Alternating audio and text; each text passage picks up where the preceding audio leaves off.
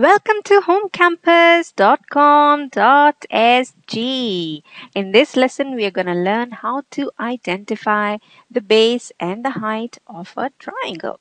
Now, if you're wondering why you need to know what the base and the height of a triangle is, then the reason for that is that it will help you to find out the area of a triangle. And we are going to learn how to find out the area of a triangle in another lesson. But for now, what we're going to do in this lesson is simply focus on identifying the base and the height of a triangle. All right, so let's get started. Let's make a triangle and let's begin from there.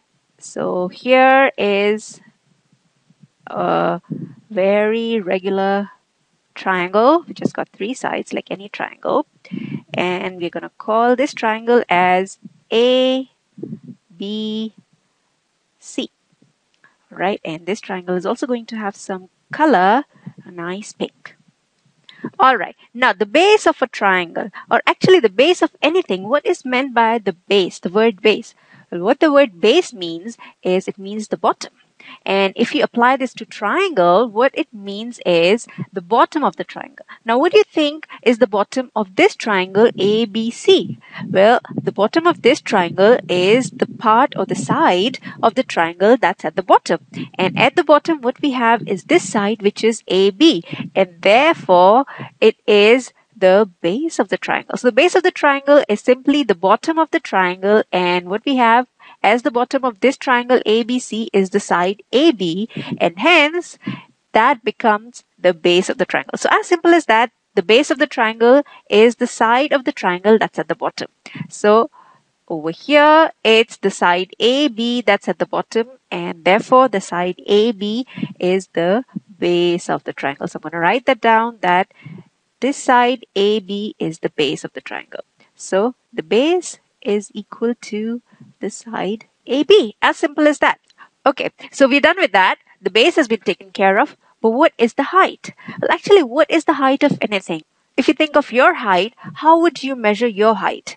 Well, actually, if you measure somebody's height, then what you do is you measure him from his top to his toes. So you simply measure the guy from his top to his toes, or top to bottom. So in the case of the triangle, we do the same. We apply the same principle. We simply measure how long or how tall the triangle is from its top to its bottom. Now, the top of this triangle is quite obviously this corner, which is corner C. Okay, so the top of this triangle is the corner C. And when you want to measure the height of this triangle, all you do is you drop a line from this corner, which is the top, on to the bottom. And the bottom, we know, we said just now, is the line or the side AB. So all you do when you measure the height of this triangle is you figure out what the top of the triangle is. Okay, so if AB is the bottom, then obviously the corner opposite AB will be the top.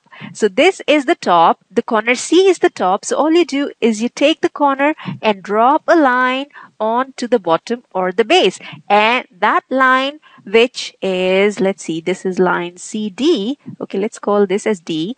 Then this line CD becomes the height of the triangle. Quite simple, as simple as that. The height of the triangle is the line dropped from the top of the triangle onto the bottom. So we're going to call this as the height of the triangle. All right. So the line CD is the height of the triangle. So the base of the triangle is the side AB. Okay. And the height of the triangle is the line CD. Now, if you're wondering why is it just CD that's the height of the triangle, why can't the height of the triangle be, say, this line over here, CX, or this line, say, CY? Okay, why can't CX or CY be the height of the triangle? Well, these are also lines dropped from the top to the bottom, right? This is the top C, and this line CX is also a line dropped from the top to the bottom, and this line CY as well is a line dropped from the top to the bottom. So why can't CX and CY be the heights? Well, the reason why CX and CY can't be the heights of this triangle is because they are not perpendicular to the side AB, which is the base. Okay, so for a line to be called the height of the triangle, it should be perpendicular to the base, which is AB. And in this case, it's only CD that's perpendicular to the base, which is AB, and therefore CX and CY are not the heights of the triangle. All right, so it's just CD that's the height of the triangle, and CX and CY, since they are not perpendicular to AB, they are not the heights of the triangle. Now, another point to note is that the height of the triangle is actually the shortest line from the top to the bottom. Now, CX and CY are actually longer than CD, and it's only the perpendicular that's the shortest line. Okay, so therefore, the line CD is the height of the triangle because it's the shortest line from the top to the base. All right. So I'm going to remove these two lines, CX and CY, simply because they're not perpendicular to AB, and it's just CD that's perpendicular to AB. Okay, so we have this clear that the base of the triangle is the side of the triangle that's at the bottom, and the height of the triangle is the line from the top corner to the base, which is also perpendicular to the base. So I'm sure you're thinking right now that, okay, this is all good as long as this triangle has the side AB at its bottom. But what if I take this triangle and I turn it so that AB is no longer at the bottom? Then what happens? Actually, let me show that to you. So let me copy this triangle and let me paste it here and then work on it. So I take this triangle, maybe I drop in another color, and what I'm going to do now is I'm going to turn this triangle. Okay, so we take this triangle and we turn it or rotate it so that the side AB is no longer at the bottom. And what is at the bottom is this side, which is the side BC. Actually, let me put these labels upright so the B looks really like B and not an inverted B or a rotated B. So this is your B, this is your C, and this is your A. So what I did here was I took this triangle ABC and I rotated it so that AB was no longer at the bottom. Now what we have at the bottom is this side, which is BC. So then what happens to the base? Well, what happens to the base is now the base of the triangle is this side BC. So the base of the triangle has now changed to BC. So this is our new base, which is BC. So if BC is the bottom or the base of the triangle, then what's the height of the triangle now? Well, what you see is that the corner A is at the top of the triangle. So now the height of the triangle is again simply a line dropped from the top to the bottom. And you know that the top is always the corner that's opposite the base, okay? The base is this line BC and the corner that's opposite the base is this corner A. So a line dropped from the opposite corner onto the base, which is also perpendicular to the base, is the height of the triangle. So the height of the triangle now is this line AE, okay? So AE is the height of the triangle, and let's mark it such. So this is the new height of the triangle.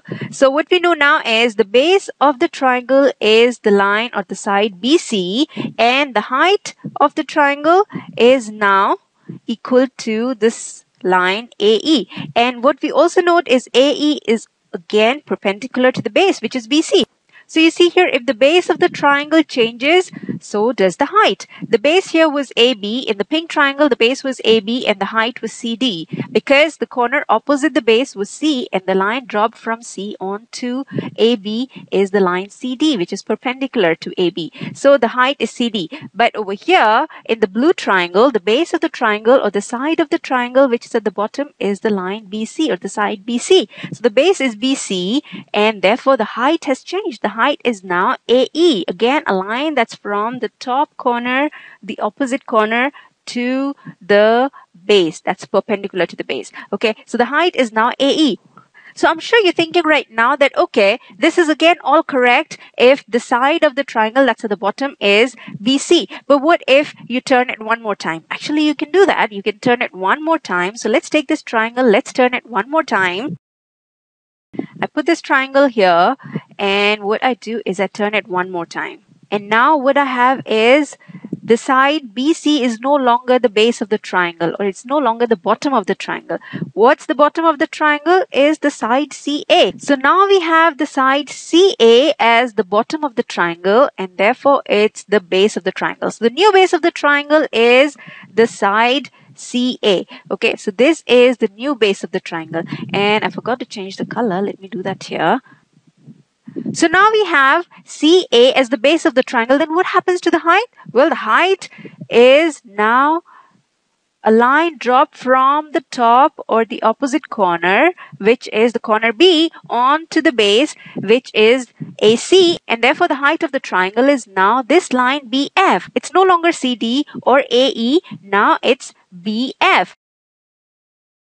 And it's dropped from the top corner onto the base. So now the new height of this triangle is the line BF. So the base is now equal to CA and the height is now equal to BF, and the height is still perpendicular to the base. So what do you make from all this?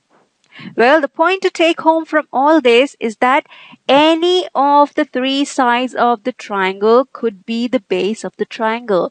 And when you've picked the base of the triangle, the only thing to remember is that the height of the triangle will come from the opposite corner and will fall onto the base of the triangle.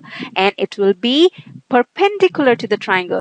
So you can call AB as the base of the triangle, in which case it will be CD, that's the height of the triangle. Or if you want, you can call BC as the base of the triangle. Yes, you can do that as well. You can call BC as the base of the triangle, and then it will be the opposite corner A, from which the height will be dropped onto the base, and it will be perpendicular here. So it will be then AE, that's the height of the triangle. Or if you want, you can call CA as the base of the triangle.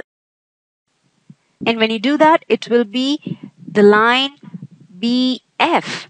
That's the height of the triangle. So just remember that any of the three sides of the triangle can be the base of the triangle, and that the height of the triangle is always perpendicular to the base of the triangle.